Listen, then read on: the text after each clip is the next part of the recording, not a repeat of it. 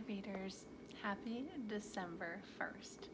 Some people say it's the most wonderful time of the year, and it is a lot of things right now. It is busy, and hopefully it's festive where you are. It's pretty festive at my house. I have my tree up right here. I actually have 3 trees up in my house right now. None of them are real trees, so that we can put them up early and they can stay up for a while. And I have a book for you about trees. It's called Pick a Pine Tree. And I wonder if you are picking a tree to put at your house. My name is in the front. It says Miss Honey. Oh, sounds like Indy might come join us. Pick a pine tree. You hear Indy? Nails on the floor. Pick a pine tree from the lot.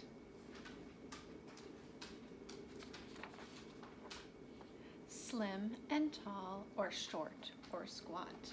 One with spiky needle clumps, scaly bark, or sappy bumps. Long straight limbs or branches bent. Just smell the piney scent. My tree doesn't have a piney scent. Not a real scent anyway. Lift the tree above your head.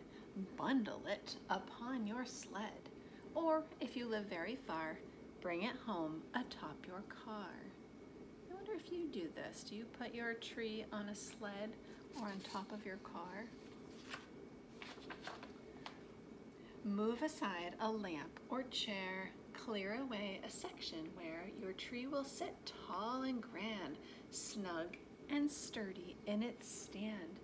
Trim the trunk a little bit, just enough so it will fit. Slip it in and turn the screws tight. They will hold your tree upright. Fill with water to the brink. Give your thirsty tree a drink. Yes, make sure you have lots of water below your real tree. Then find the trimmings stored within bulging boxes, rusty tins, paper bags, a wooden case. Bring them to that special place there beside your tree. They are all working together. I love the chain links that they have. I'll show you a few of the special things on my tree after. But wait. Ooh, this page is a little hard to read in the dim light. Don't decorate alone. Call some people on the phone. Ask your friends to come and stay. Host a decorating day. That would be fun. Do you help anybody else besides your family to decorate a tree? It's a fun idea. Stretch along some twinkling lights, a colored mix or simply white, fat round bulbs or pointy tips, bubble lights or candle clips. Start up top near the base, wrap around and tuck in place. I like lots of lights on my tree. Next, hang ornaments upon your tree. What kind of trinkets will they be? Do you have favorite ornaments that you put on your tree? I definitely do.